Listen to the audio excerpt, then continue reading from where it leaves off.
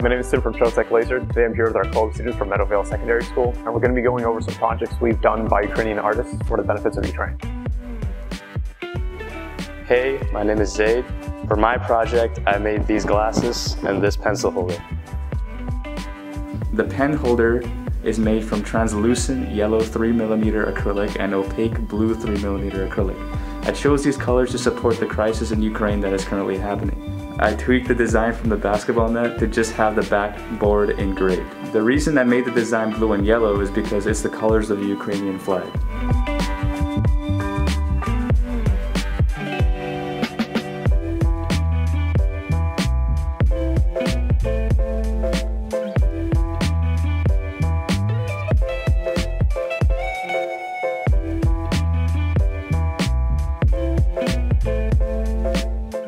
These are the first pair of glasses I made. The lenses are made from clear acrylic and are attached with double-sided tape between the inner frame and the outer lens. Also, the material I used was black glossy 3mm acrylic material. The lenses are also glued to the inside of the frame so they seamlessly fit it in.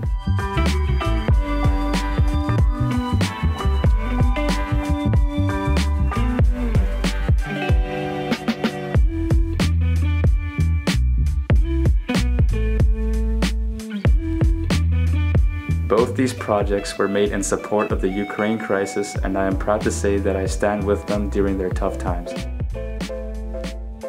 Hi, my name is Hosam. For my projects, I made this wall design and this mechanical box. One of the projects I've been working on was the mechanical box. It is a box that is put together with gears and other parts that's meant to open when a wheel is spun. I first started off by splitting up the design into two parts so that it would fit on two 60 by 30 centimeter wood, which is 3mm thick. The first time I cut the design out for my prototype, I was engraving all the designs, which took a long time and didn't look as good. I then started putting it together, but I found out that some of the holes were smaller than the sticks and that the sticks wouldn't fit in. I then made those holes bigger so that I could fit the sticks in easier. Finally, I managed to put it all together and it worked properly, unlike the prototype.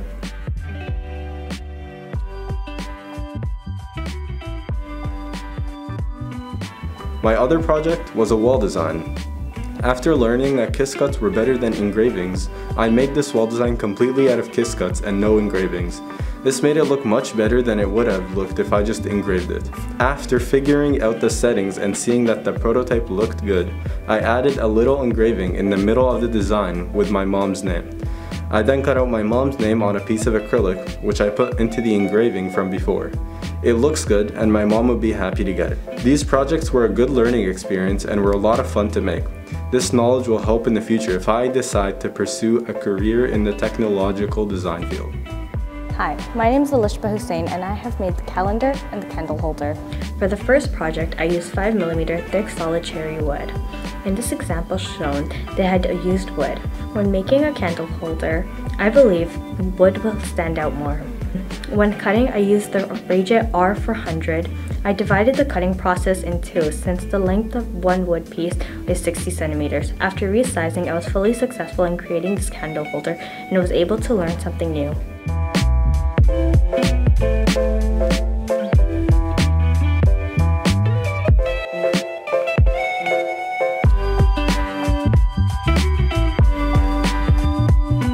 My next project was also made with cherry wood. For this, I had to think more so about what wood looks better with engravings.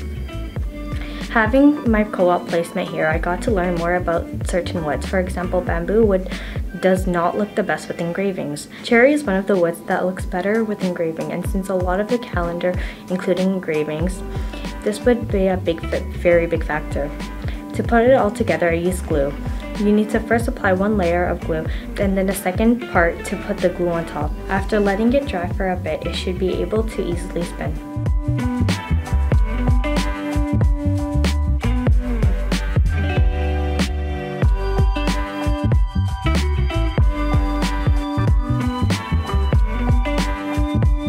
We searched on Etsy for laser cut files, and then we set the geolocation to Ukraine.